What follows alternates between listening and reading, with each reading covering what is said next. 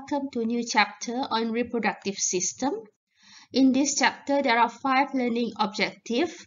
First learning objective is to compare and describe a sexual and sexual reproduction process. Number 2, compare and describe external and internal fertilization. Next, describe reproduction in vertebrates. Describe the human gametogenesis process. Describe pregnancy and human development. Types of reproduction in plants. There are 2 modes of reproduction in plants: sexual reproduction and asexual reproduction. Sexual reproduction involves new plants arise through reproductive parts, and these involve the fusion of gametes resulting in offspring that genetically different from the parent. Asexual reproduction involves new plants arise from vegetative parts of an existing plant, and the new organism will be genetically identical to the parent. It is like clone of the mother plant. Asexual reproduction in plants. Plants have 2 main types of asexual reproduction.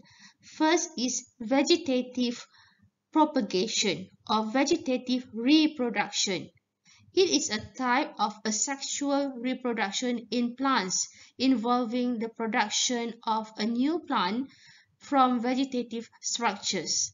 In this slide, you can see examples of vegetative structures such as rhizome, bulbs, corm, suckers, plantlets, stolon, and tuber. Another type of asexual reproduction in plants is apomixis. Some plants can produce seeds without fertilization. So this method of reproduction is known as apomixis. So seed produced in this way will give rise to individuals that are genetically identical to the parent. The seed is diploid in nature, will give rise to a new individual which is diploid, but they have the same genetic material. Next, we have sexual reproduction in plants. Sexual reproduction in plants include meiosis and the fusion of egg and sperm cells in a process known as fertilization. Fertilization occurs within the flower's ovary. After fertilization, flowering plants produce seeds inside fruit. So we can conclude that seeds is the product of sexual reproduction. The seeds will germinate to produce new plant. Okay, now let's take a look at reproductive parts of flower. There are 2 main parts of flower, the stamen part and the pistil. Stamen is the male reproductive part. Pistil or carpel is the female reproductive part. Pistil consists of stigma, style, and ovary. And stamen consists of anther and filament. In this diagram, you can see flowering plant in diploid state. It will undergo meiosis, producing microspore and megaspore. Microspore is in haploid state, undergo mitosis and differentiation into male gametophyte and turn into sperm cells. There are 2 sperm cells produced. For megaspore, it will form female gametophyte producing egg cell. The fusion between sperm cells and egg cell will produce zygote. In this diagram, we can see pollen grain here from another plant lands on stigma. Pollen tube grows from pollen grain. Pollen tube grows from pollen grain down the style to the micropyle and into the ovule. There are 2 sperm cells.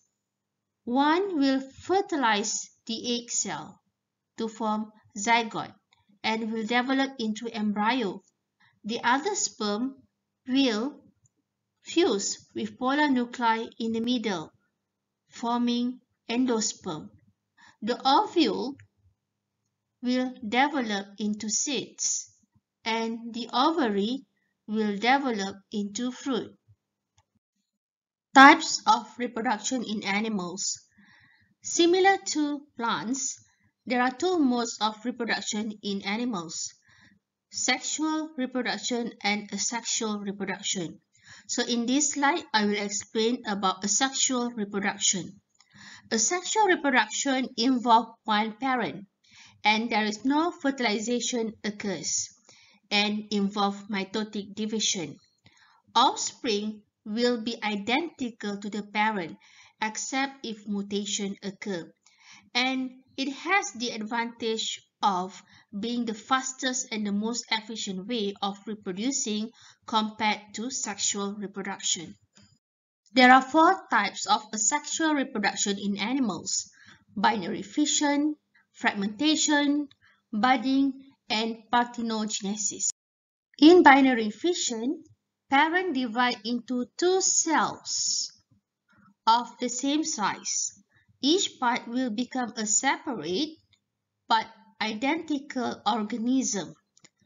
Example, unicellular organisms such as bacteria, amoeba, paramecium, and some algae.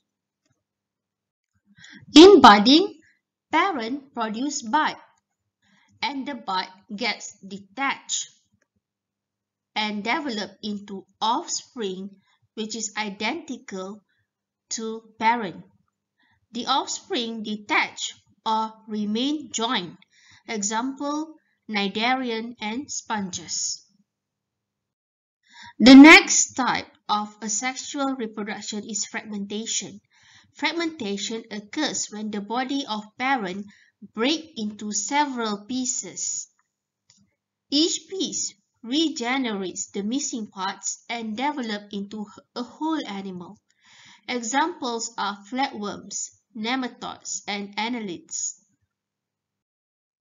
Parthenogenesis is a form of reproduction in which an egg can develop into an embryo without being fertilized by a sperm.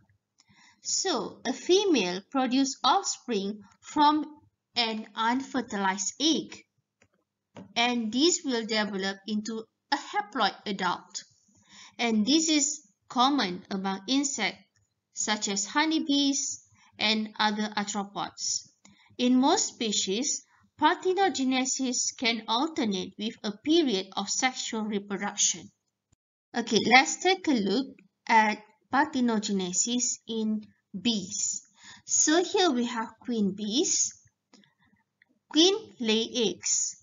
Fertilized egg will be diploid and turn into female offspring, which become worker or queen. The unfertilized egg, which is in haploid condition, will produce male offspring known as drone. Example of parthenogenesis in whiptail species. When there is no males in society, parthenogenesis can take place, meaning that there is no fertilization. Even though there is only one gender, a courtship ritual is still required. One female will take the part of a male and the other will take the role of a female. And the two lizards can also switch roles based on hormone. Estrogen promotes female behavior. Progesterone stimulates the male behavior. Without mating, few eggs will be released. Sexual reproduction in animals. As we all know, sexual reproduction involves fusion of sperm and egg through fertilization. Egg is large and non-motile with nutrients. Sperm is small and motile. Hermaphroditism is a type of reproduction in animals. In this type of reproduction, organisms can have both male and female reproductive organs. There are two types of hermaphroditism: simultaneously hermaphroditic or sequentially hermaphroditic.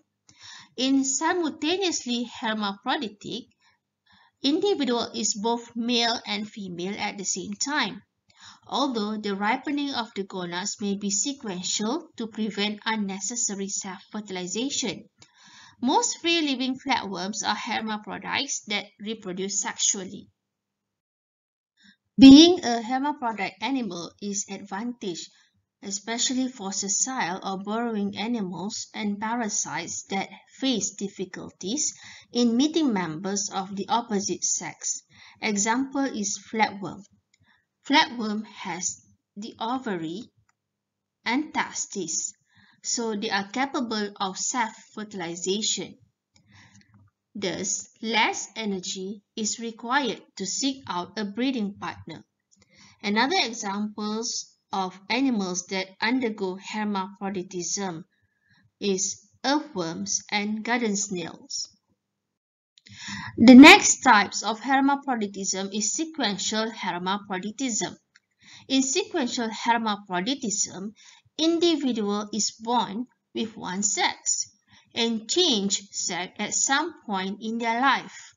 A change from female to male is called protogeny, and a change from male to female is called protoandry. And this happens under social control. For example, in the absence of males in a particular group, the largest female can change into a dominant male, and this is common among reef fish. Okay, based on our previous discussion on sexual and asexual reproduction in plants and animals, we can conclude that sexual reproduction involves fusion of male and female gametes, while asexual reproduction involves no fusion of gametes. In sexual reproduction, parent and offspring are not identical, but parent and offspring are identical in asexual reproduction. Sexual reproduction also produces high genetic variability, and this genetic diversity increases chances of survival in an unstable environment, while asexual reproduction produces no genetic variability. Genetic uniformity leads to susceptibility to disease.